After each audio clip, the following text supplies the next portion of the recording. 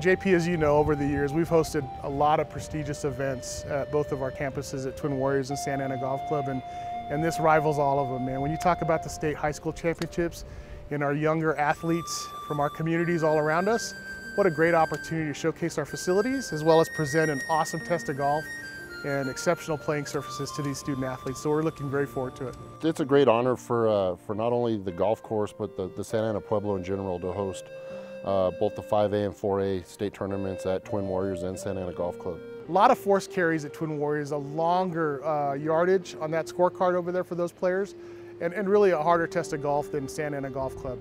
While the greens remain pretty fair and flat, you have a lot of force carries, a lot of undulation change, and again, all the length over there.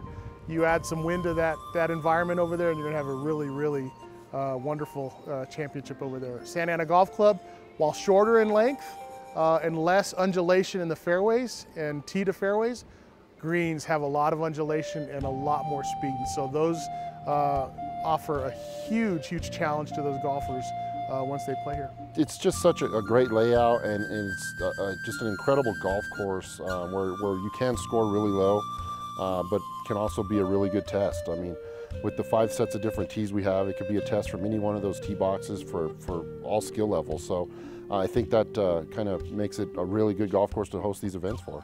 Lots of opportunities here at Santa Ana Golf Club, you know.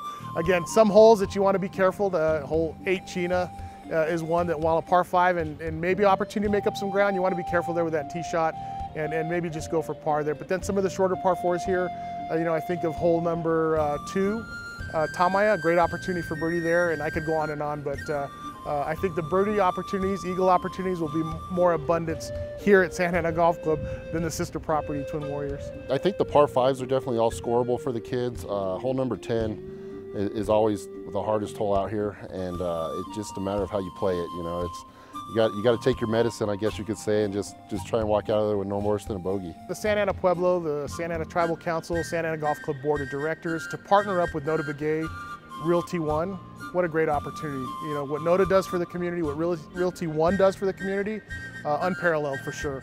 And we feel like we can mirror that, what we do in our community here with the Pueblo and beyond as well. Getting Notah involved in it has been key. Growing up with Notah around here, and I grew up in this area as well. And for me, it's just an honor to host this event. I played it down in Roswell when I was in high school, and I always thought it'd be cool to host a state championship here. So the golf course is going to be in incredible shape, and it'll be a good test for the kids.